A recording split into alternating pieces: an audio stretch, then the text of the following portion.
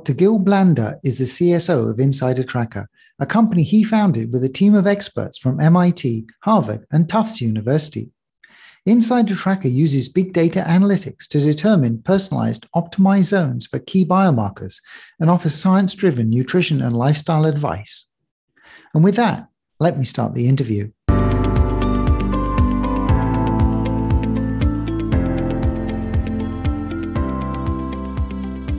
Dr. Blander, you are the founder and chief scientific officer of InsideTracker. So welcome to Modern Healthspan. It's a great pleasure to have you on our channel today.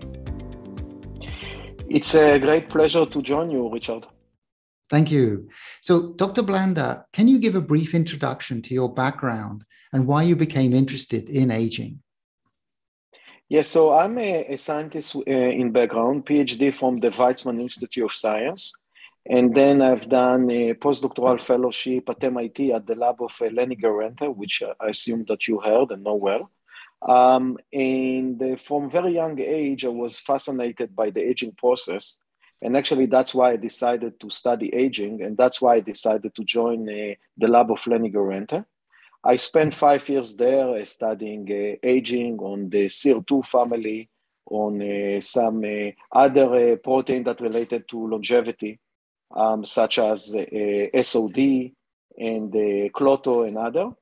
And I also studied there some other interesting, let's say, tissues or cell cultures, such as keratinocytes and fibroblasts, and seeing what is the effect of overexpression or RNAi, which is inhibition of genes, and what is the effect of cellular senescence. So that's my background in a nutshell in the academia. Okay, thank you. So then you founded InsideTracker in 2009. So I was thinking that was very early in terms of like preventative medicine and also using big data as a method of looking at biomarkers. So can you talk a little bit about the starting of the company and how did you see the opportunity at the time? Yeah, it's a very good question. So when I arrived to Lenny's lab, I started to be exposed to the biotech pharmaceutical environment of the companies around MIT. There are around 1,000 companies around MIT. And Lenny at that time had his own company. David Sinclair, which I assume that you heard about as well, had his own company as well. And we are a good friend, so he invited me to visit. At that time, it was Cirteris Pharmaceutical. That work on an effect of a serotonin activator on longevity. I was also partnering with another company that was spin out of Boston University, and I worked together with them. And also, I was fortunate enough to work on keratinocyte differentiation, as I said before, and that was in partnership with Estee Lauder, the cosmetic company. So all of that basically showed me that working in the industry is not bad. It's actually very interesting and might be even better than being a professor in the academia. And that's why at that time I decided to actually try it. So I moved from the academia to the industry and spent a couple of years in a computational biology, system biology company. And there I learned a lot about system biology and computational biology and big data, and realized that that's the future.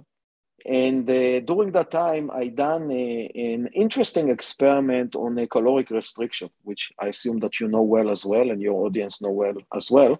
So I tried to gather all the publicly available data set of caloric restriction and try to understand using our computational power, what is happening under the hood for caloric restriction. So I gather a lot of data of microarray data of mice and rats and other, and I combine them together and run this analysis. And I found that there are around 18 different processes that are playing a role in caloric restriction. The insulin pathway, the serotonin pathway, and other. But in addition to that, I had a couple of controls. One of them was the resveratrol, the experiment that David Sinclair published at that time that showed that actually resveratrol can extend the lifespan of high-weight mice. And also another control was to compare young and old mice. So I ran those controls in parallel to the caloric restriction. And what I found that each of those controls showed an overlap of only 10% of the processes that are modulated by caloric restriction. So my conclusion from that was that the best caloric restriction mimetic, resveratrol, at that time, only cover around 10% of the processes that are changing by caloric restriction. So based on that, I said, okay, the second best will cover 7%, and the next one 5%, and so on. So I said, okay, we might need 20 different small molecules in order to cover all the caloric restriction. And I said, why should we use a small molecule and drugs? Why can't we use food as a drug of choice? Why can't we move the drug cabinet from the bathroom into the refrigerator? So the idea was, okay, let's try to understand what's happening in the body of each of us, okay?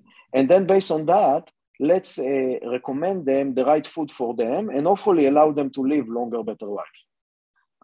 So in order to do that, we started to look into the battery of blood biomarkers that were available by a normal diagnostic lab. And we looked at the data from Quest Diagnostic, and we realized that actually there are around 4,000 different blood biomarkers that are available. So we realized that you don't have enough blood in your vein to test all of them. And also you might not have enough money in your pocket to pay for all of them. So we started to spend, and I spent with my team maybe a few years just to go one by one and try to see whether those blood biomarkers fit for us. So we wanted to find biomarkers that are for health and not a disease. Biomarker that you can modulate by food, supplement, exercise, and lifestyle changes.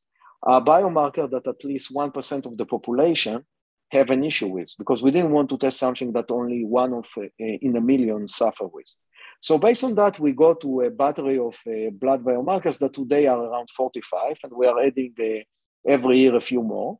So that was the process for blood biomarkers. Later on, we realized that the data from DNA is good enough. So we started to add DNA data and basically look at a DNA score of a SNP score of a specific issue. So for example, do you have high risk for high cholesterol? Or do you have high risk for high glucose? Or do you have high risk for low testosterone? So that was another addition. So basically, instead of looking only on blood, we now are looking on blood and DNA. And recently, we added also data from a fitness trackers. So Garmin, Fitbit, Apple Watch. And that's allow us to look at physiological markers, such as resting heart rate, deep sleep, REM sleep, and we are adding more and more. And that's allow us actually to receive even a 4K definition of your body. So we understand your body very well. And then based on that, we can give you the best recommendation that good for you in order, hopefully, to allow you to live better, longer life.